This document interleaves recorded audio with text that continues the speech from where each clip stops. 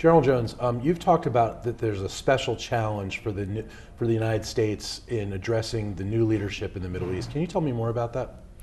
Yeah, well, I think that obviously the people who are rebelling against their traditional leaders probably feel that we indirectly contributed, or maybe directly contributed, to those leaders being in power for such a long time by virtue of our financial assistance, security arrangements, and the like.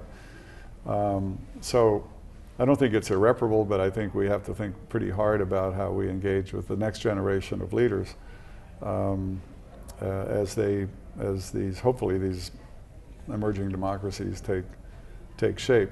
We'll have to see how it plays out, but I think it's a challenge that we should understand fully. That not recognizing that, not thinking about what we might do to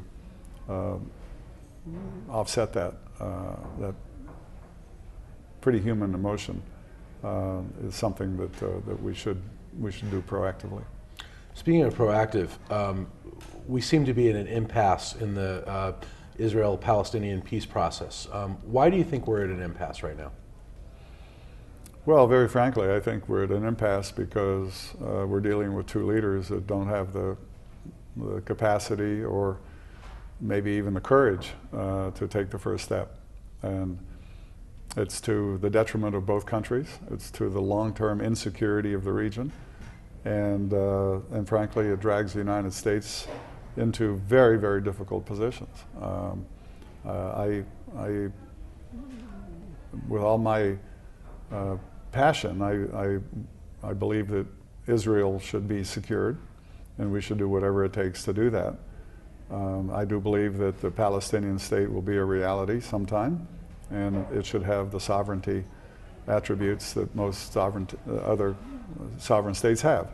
So the two are not irreconcilable, but I find it very difficult that the two leaders in question, even though they both understand that, I think, can't find it within themselves to take the first steps towards making that a reality, and that's not good.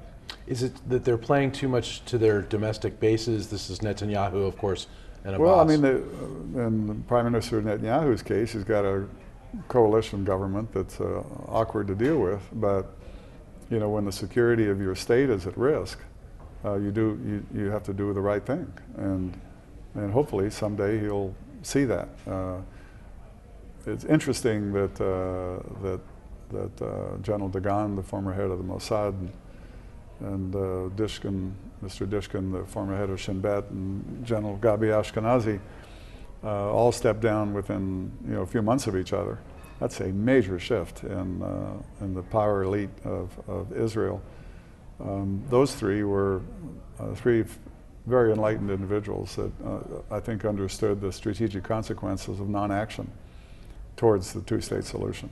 With everything that's happening in the Arab Spring, with the Israeli-Palestinian peace process, have we somehow lost sight of Iran? Well, it's clear that Iran as a topic is not on the front page, which is unfortunate because it is the shadow that looms over just about everything. From its policy of exporting terror, supporting terrorist organizations, to developing a nuclear weapons program that is whose potential will cause a nuclear arms race in the Persian Gulf. These are things that are extremely serious and affect most of the world. As a matter of fact, the sanctions that were levied on Iran through the UN and then the EU are indicative of the fact that U.S. leadership made its case. And it's very important that we not take our attention away from Iraq. Sir, thank you so much for your time today. It's a pleasure to be with you. Thanks.